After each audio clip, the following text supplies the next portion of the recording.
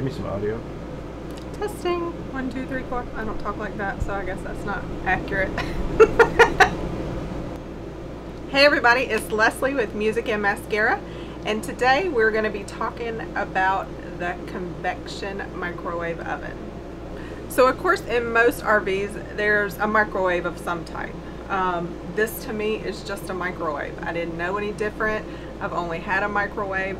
So when we were shopping for an RV, I wanted a microwave for the convenience, and I also wanted an oven with a stove. Because you think of the oven and we roast a lot of things, we like to bake, so of course you think you need an oven for those things. I'm going to tell you, we've never even lit the pilot light in the oven because I've not used it since I discovered how to use the convection microwave. So we're going to talk about a few things that you can do, because maybe you're still thinking, oh, it's just a microwave. It can absolutely be a microwave. What it can also be is your oven. So convection oven is a drier heat, and you can cook traditional things that you think of putting in the oven, like pizza. We're going to talk about Dylan's change from microwave nachos to oven baked nachos. We are going to bake cinnamon rolls.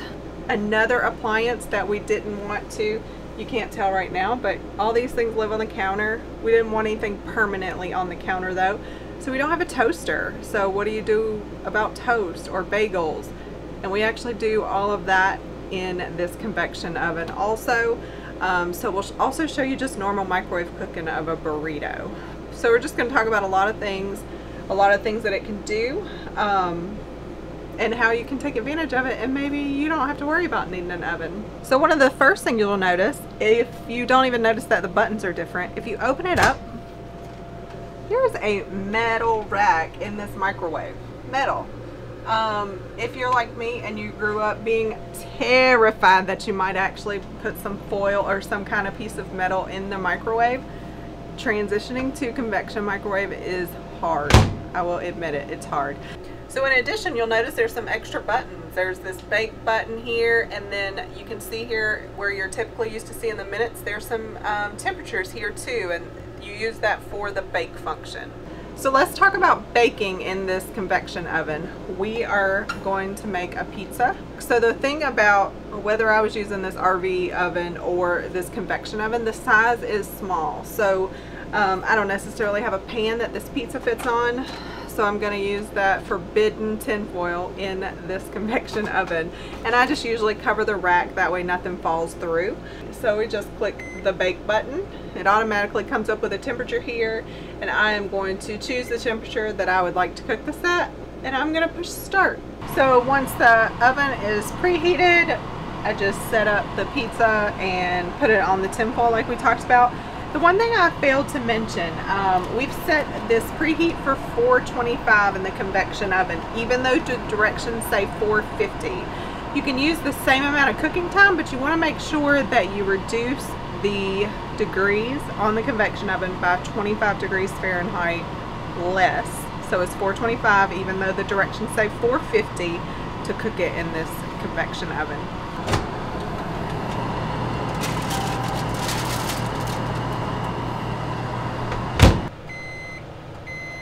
Alright, so you hear it beeping, it's ready. Sounds just like a microwave, right?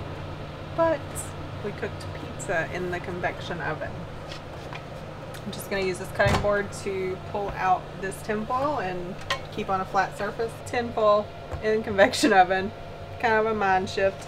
But also you can look at it, and it browned up really nicely, and it's not soggy microwave pizza because we cooked it in the oven. Alright, so we're going to make some popcorn in our microwave. So we have made popcorn many different ways. We used to make it when we had our house on the stove with some coconut oil, but again, that's using oil, and we're trying to use less oil. And then we had access to an air popper, which is nice, and then there's no oil. But now we're here, and how do we want to make popcorn? So I found this is silicone, so it's just a floppy, and it folds down compact. It has a lid. All of this is silicone, but this just pops up. So it's your popcorn bowl. It cooks in here, and then of course you can eat right out of the bowl. And it has a couple of, there's 2 lines here on the bottom. This is like for one measurement, and it says don't go above that next line when you put your kernels in there. So this is the cheapest, easiest way to make popcorn. You literally just pour it in. And you can see that I didn't go over the second line there. And you just lay this so it doesn't like lock in or anything. You just literally, it just kind of lays in there. And then we're gonna pop it in the microwave. All right, let's take a look.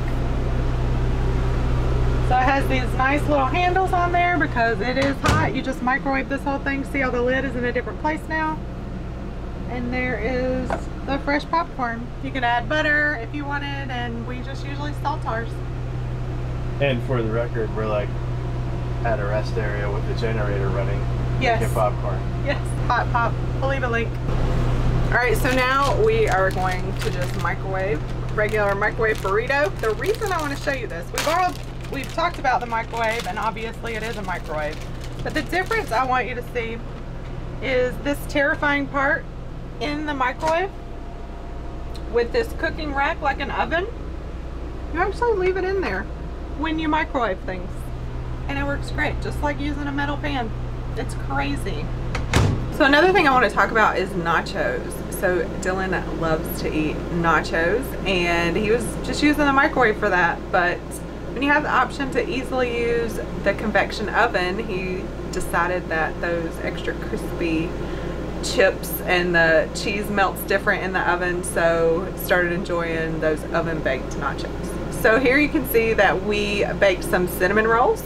Baking was one of those things I wasn't quite sure. You know, sure you could cook something in there, it roast fine, but baking is a whole other animal, and they came out perfectly. And I drizzled the icing on top just for all you OCD people.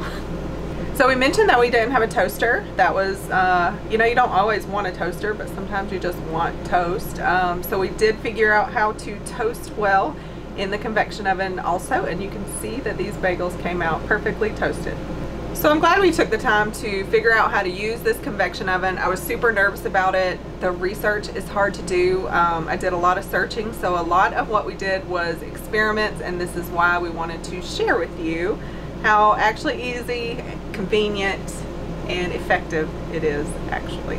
So if you enjoyed this video, make sure you subscribe and hit the bell to get notifications of any other updates. We're also on Facebook and Instagram. You can find us at Music and Mascara.